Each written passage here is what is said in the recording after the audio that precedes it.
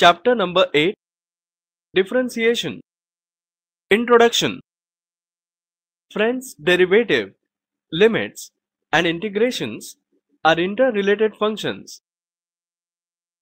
If f of x is any function of x, then its derivative is denoted by f dash of x, and it is given as f dash of x is equal to limit of f of x plus h minus f of x upon h as h tends to 0.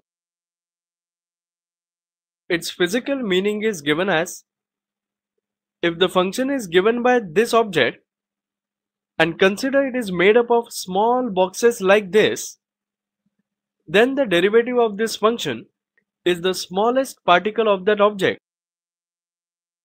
We can find slope of tangent of given curve with the help of derivative.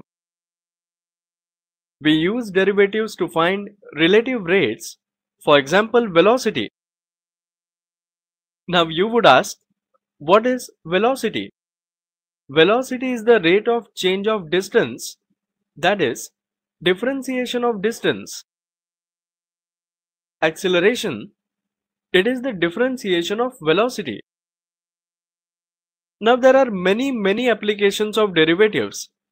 So, you remember this formula.